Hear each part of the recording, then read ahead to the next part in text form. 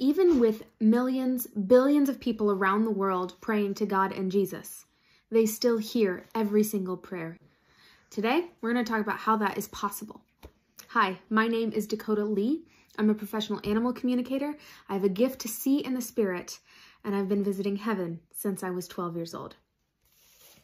I've gotten this question with all the people praying to God, how can he hear us all? And the good news is he does. He even hears the prayers that we don't say out loud. One of the reasons for this is that time works very, very differently in heaven. So the first time that I started to recognize this was sometimes different between heaven and earth. I was 13, 14 years old, and this one time I was having breakfast with my mom, and I felt she was always very understanding of this, and I felt that God had something he wanted to show me. So I asked Mom, hey, can I sort of leave breakfast and close my eyes and let my spirit visit heaven? And she goes, of course. I love my mom.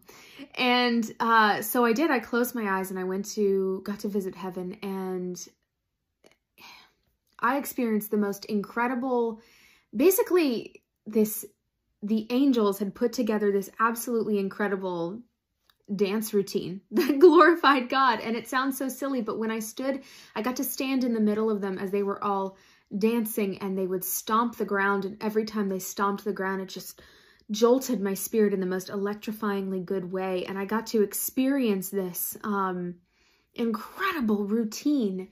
And then that was it. And God said, okay, you can go back to earth. And I opened my physical eyes again, and I looked at my mom. I was practically breathless. And she said, what happened? And you know, I was gone in heaven, or my spirit was gone in heaven for less than 10 minutes. But it took 45 minutes to explain everything that I had seen. So I gave you guys the short version.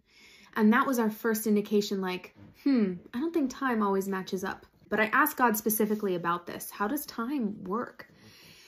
And he said that, well, actually, he showed me something about it. He showed me this, you know those, how movies used to be on like a reel, and they would just play really fast. So every screenshot was a picture. And if it played fast enough, then that is how you could see movement.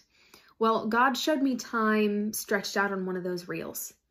And in each little box, there was a moment in time. And it was linear for that time reel.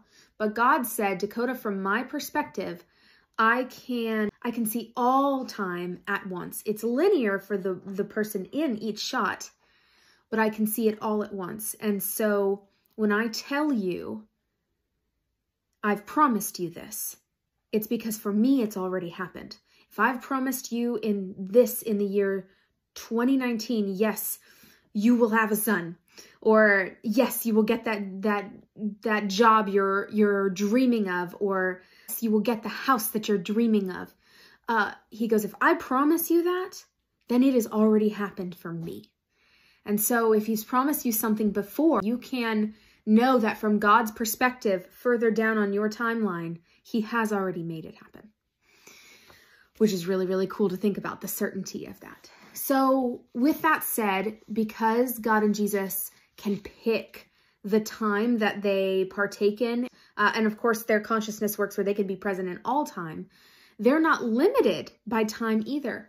And so it is actually possible for Jesus and God to spend every moment of your life. They can spend every moment of your life with you. And Jesus can spend every moment of my life with me. And he has all the time to listen. He's not busy because he doesn't have 24 hours in a day. He has unlimited amount of time. So there's a lot of other things with time in heaven. I'm still learning. It gets to be sort of trippy sometimes, but the Holy Spirit always holds it together cohesively. That's kind of a theme throughout heaven, is Holy Spirit is the glue. So I hope that blesses you. I hope it makes sense. Let me know if you have follow-up questions. Time is always an interesting construct to talk about when you're thinking about stepping out of it.